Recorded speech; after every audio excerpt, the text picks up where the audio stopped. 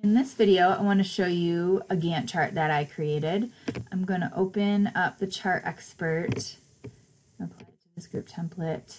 I'm going to open up the data section tab, and you can see that in the show values section, I need two dates so I can get the difference between the day count between these two dates, and then for each record, and then it's going to be by recipient.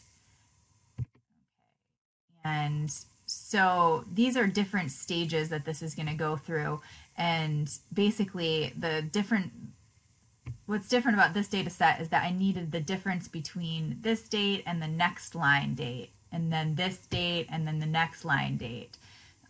So my two dates were not in the data set on the same line. So I'm just going to show you the SQL that I had to create to get that, because that is a big piece of it. I use this lead formula to get the date on the next line.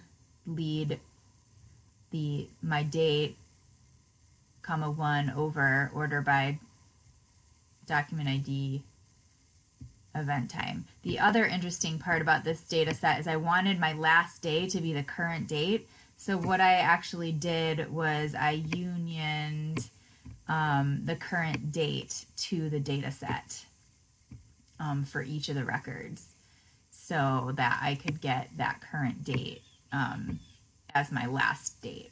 And then I just put an X where I was going to where I was going to order by. Okay, so that's that.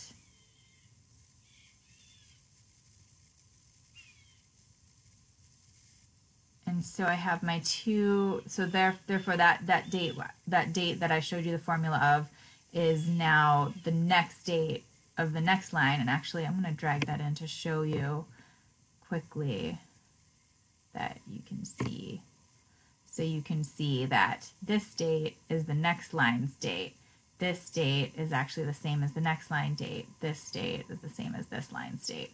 So therefore, it's all on the same line, and I'm going to get my differences here on each of the lines that I want to see the Gantt chart in.